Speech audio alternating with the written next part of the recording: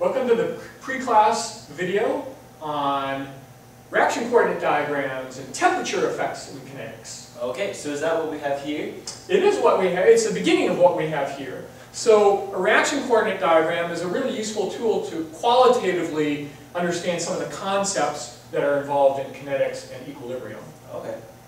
Right? And so in a reaction coordinate diagram, the y-axis is energy. High energy up top, low energy down in the bottom. Okay. Right? So where do things want to be on this diagram? Well, you want to be, they're kind of lazy. They want to be as low energy as possible. They kind of just want to chill. Yeah.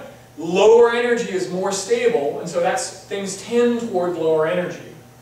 So for a typical chemical reaction, I could draw reactants on this diagram. It's kind of arbitrary where I drew that, but it's at high energy. Products are at low energy because for chemical reactions, usually it's going to go from high energy reactants to lower energy products. Right.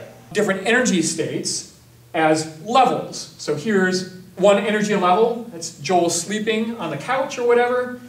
And then up here is another energy level, Joel being chased by a barbarian with an axe. Right? This x-axis is a little bit weird. Extent of reaction. So it's kind of like a conceptual thing. It's just how far along the reaction has a particular molecule gone. Right. So if we have a couple reactants, they start out here. As they start to react, eventually they end up as products. Well, what happens in the middle? They're neither reactants or products. Maybe they're kind of an intermediate. And so the question is, well, what happens to the energy in between these 2 points? And it turns out when molecules react, what happens to their energy?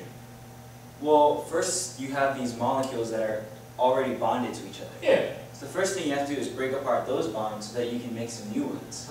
Yeah, so it's all about bond breaking and remaking. And usually what happens, almost 99.9999% of the time, is that you end up getting higher energy in the middle. You have to go through this unstable state. Right, where you're putting in energy to get rid of those initial bonds so that they start reforming.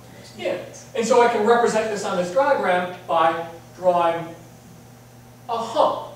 Right? The molecules are reacting, they have to follow this path, they have to go to higher energy before they can go to the products. Right. Well, this is how much you have to pay for the reaction to actually start. Once it starts, it's going to produce a lot of energy.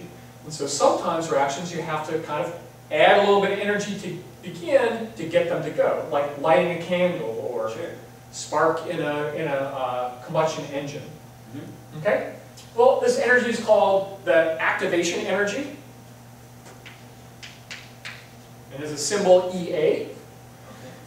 And this is the barrier that molecules have to overcome.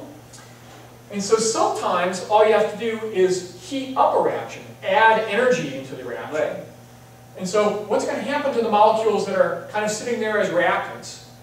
Well, they're going to start to get a little more energetic, right? They have this heat that's getting added, Yep. They go to a higher energy, and they break those bonds and start reforming new ones. Exactly. And so adding energy can get more molecules to jump over that barrier. Right, and once they go over that hump, they just go to products. Go to products.